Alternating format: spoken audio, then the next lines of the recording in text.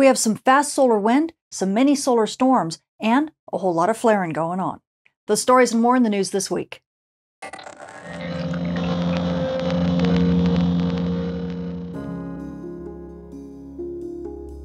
If you want to learn how weather from our star causes impacts at the Earth that shape the future of our world, join Professors Dr. Jenny Meehan, Michael Cook, and myself as we guide you through a space weather certificate program like no other.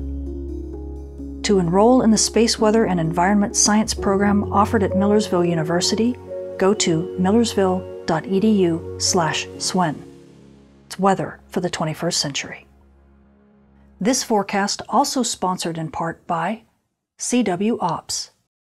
Our sun is letting us know what solar maximum is all about. As we take a look at our Earth-facing disk, look at all the active regions in Earth view. There are no less than 18 active regions on the Earth-facing disk, and that means a lot of solar flares. In fact, the ones that have been leading the fray have been this kind of cluster of solar active regions right here. These have been giving us mainly R1 to near R2 level radio blackouts, but along with region 3636, 3639, 3646, and now region 3654 jumping into the fray, we have been getting not only a lot of solar flares, but also little mini solar storms being launched. Luckily, most of the solar flares have been short-lived and impulsive. They're not the big, long-duration flares, so they're more of a nuisance, but they sure are causing a lot of noise on the bands. Now, on top of that, you can see we have this big coronal hole. This is going to be rotating into the Earth strike zone here over the next couple days, and it's going to be sending us some fast solar wind. But you can actually see a bit more activity right here. If you take a look at this filament, you can barely see this filament right here. Well, early on the 23rd, this launches right there in that big poof. You also saw another eruption there, and there was some stuff going off here in the north.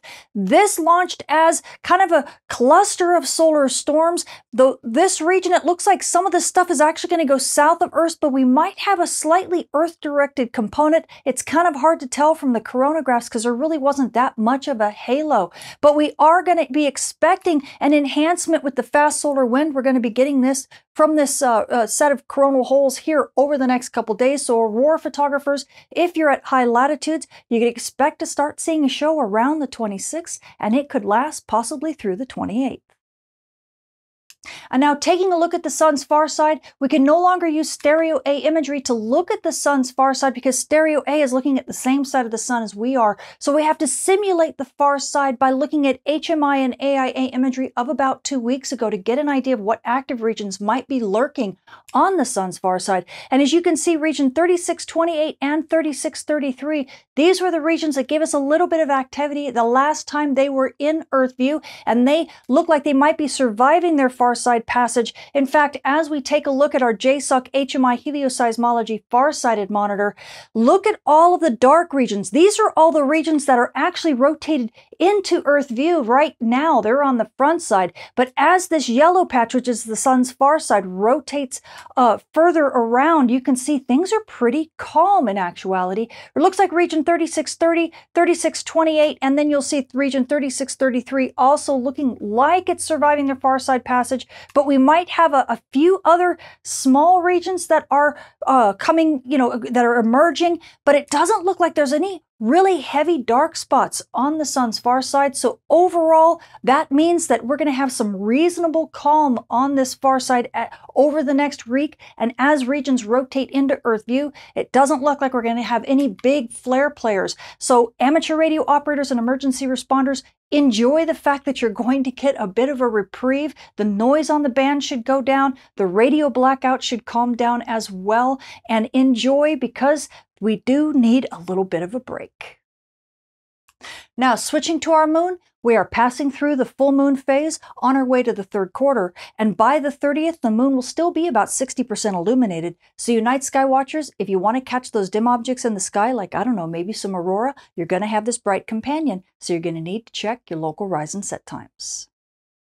Now, switching to our solar storm conditions and aurora possibilities over the coming week, we are anticipating the fast solar wind from that coronal hole that's going to be rotating in through the Earth's strike zone, along with the potential for some small mini solar storms. So at high latitudes, NOAA's expecting major storm conditions. In fact, NOAA's giving us about a 60% chance of major storm starting around the 25th. This should calm down maybe just a little bit as we pass through some fast solar wind around the 26th. But then on the 27th and the 28th, we could get that filament eruption that's mainly going to go south of Earth, but it could give us a little bit of a glancing blow right around the 27th. So aurora photographers, man, you really do have some decent chances to get some sporadic aurora views over the latter part of this week and early into next week. So be sure to keep your batteries charged. Now, as we take a look at mid-latitudes, well, we are expecting active conditions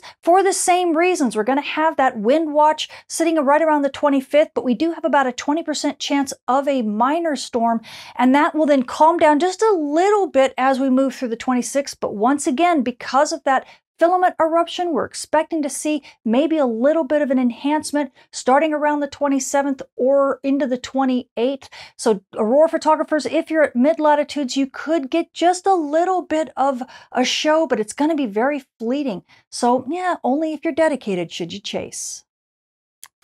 Now, switching to your solar flare and dayside radio blackout outlook over the coming week, we do have a lot of active regions in Earth view, and quite a few of them are big flare players.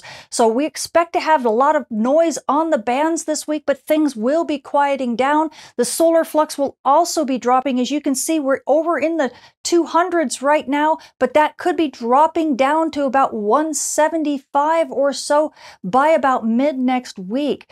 So expect a lot of radio blackouts at R1 to R2 level. In fact, NOAA's giving us about a 75% chance of R1 to R2 level radio blackouts over the next 3 days, with about even a 20% chance of X-class flares at R3 level radio blackout. But those chances are diminishing. In fact, as we get to mid next week, things should be getting pretty quiet. We will still have a chance for the radio blackouts, but they won't be nearly as bad, and that will continue to calm down as we move through next week as well. Now, switching to our radiation storm and polar aviation outlook over the coming week, everything is in the green right now when it comes to radiation storms, except for the radiation storm risk. We are sitting at the D1 normal range. That's at flight level 360 for you aviators. It's also the S0 quiet range for everyone else. But right now, NOAA's giving us about a 20% chance of an S1 to S2 radiation storm, and that's because we have a lot of those big flare players rotating to the sun's west limb, and that's when that risk for radiation storms always seems to rise. And we will continue to have this risk over the next 3 days. Then you'll start seeing things begin to calm down as that big cluster of regions rotates to the sun's far side, but we won't be completely in the clear. That's probably not going to happen until at least midweek, if not the latter part of next week. So all you aviators and flight crew, just stay on your toes. We don't have any issues right now, but make sure you check those ICAO advisories often. So the space weather this week is definitely showing us some solar maximum potential. We do have a coronal hole that's going to be rotating in through the Earth strike zone here over the next couple days, and along with a couple mini solar storms and a filament launch, we could get some decent aurora, especially at high latitudes. So you aurora photographers, be sure to keep your batteries charged if you're at high latitudes, and if you are at mid latitudes, well, you could get a little bit of something, but only if you're dedicated should you chase. Now, amateur radio operators and emergency responders, I know you've been dealing with these radio blackouts almost non-stop, but luckily they're just short-lived. They're intermittent little things, and they're probably going to be calming down here over the next couple days and definitely calming down in through next week. So just hang in there and things will get better on the dayside radio bands. And now for you GPS users, well, you know, we do have that solar storm, the fast solar wind, and some possibility for aurora over the rest of this week. So you could be having some issues, especially if you're on the night side anywhere near aurora. Plus, we also have those radio blackouts that could be giving us a little bit of GPS reception issues on Earth's day side as well. So just kind of hang in there for the next few days. Stay vigilant, especially near dawn or near dusk or anywhere near aurora. And if you're a UAV flyer, be sure to calibrate your magnetometers often when that fast solar wind hits. I'm Tamitha, the Space Weather Woman. Thank you for watching.